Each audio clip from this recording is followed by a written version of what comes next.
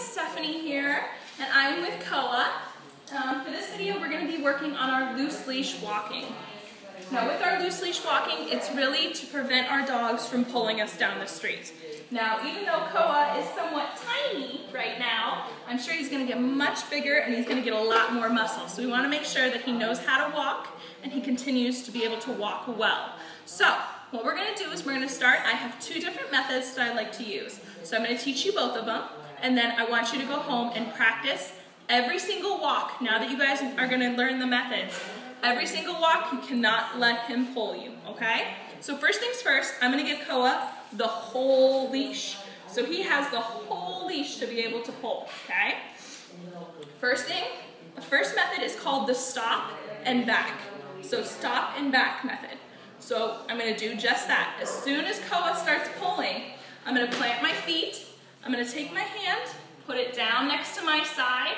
This is giving him the illusion that I either have a treat or that I'm going to give affection. As soon as I put my hand down, I'm going to give a little snap to get his affection, and I'm going to tell him back. As soon as he comes back to me, then we can continue walking. So this is helping Koa understand that I get to lead the walk because I'm the alpha dog. Koa does not get to lead me in the walk. I get to lead the walk. So we're going to practice a little bit. Remember, anytime with loose leash walking, you don't need treats, okay? The treat is, the reward is, we get to continue walking. Good boy. So we're going to practice a little bit. So come on, Koa, let's go for a walk. Let's go for a walk. So we're going to walk around. As soon as he starts pulling, let's pretend like he's pulling right now. I'm going to say, Koa, back. Good. And then we continue walking. So I just plant my feet, bring him back to me. As soon as he stops pulling and comes back in my direction, we can continue walking, okay? So Koa, back. Good. And then we continue walking. Good job, bud. Good job. Let's go this way. Good.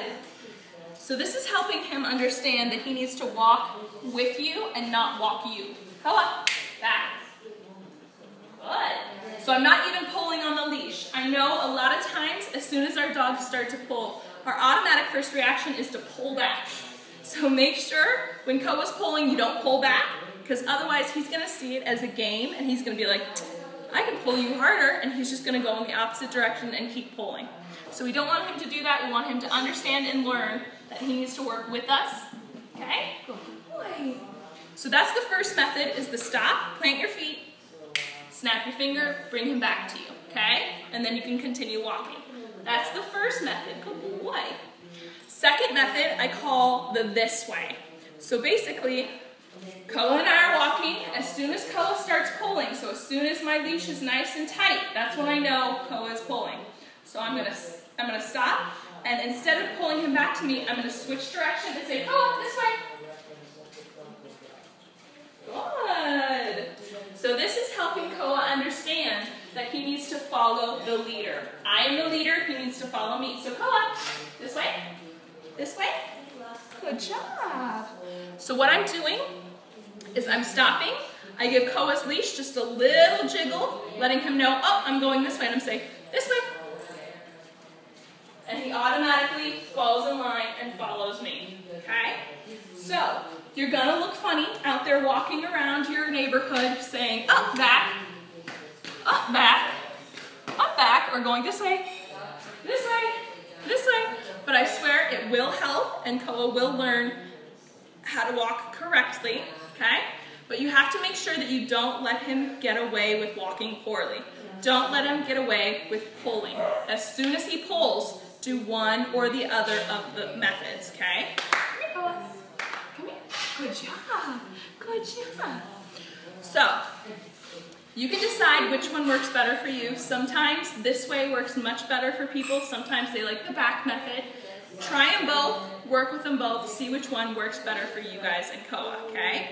So every time you guys go on a walk, you need to make sure he doesn't pull. So do one or the other method. This means you guys need to be walking at least 3 times a week for at least 20 minutes or so. Practice both methods, okay? So, I'm going to show you both methods again. So if I'm out walking with Koa, good job, Koa, let's go on a walk. Let's go on a walk. As soon as he starts pulling, I'm going to say, Koa, back. As soon as he comes back, continue walking. Come on, let's go. Now, the this way method is as soon as he starts pulling in one direction, I'm going to do 180 degrees, and I'm going to say this way. You can even give the leash a little jiggle on that one. Give him a little heads up that you're going the opposite direction, and he's going to follow right with you, okay? Good boy. Good boy.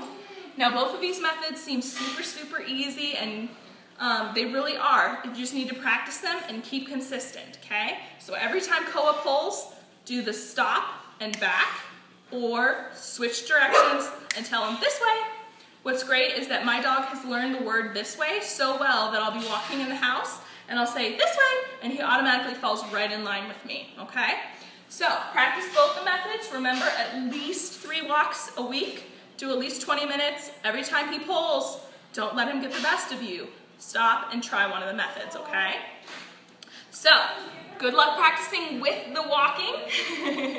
And I know he's going to do great. So this is Stephanie and Koa, and today we were practicing our loose leash walking.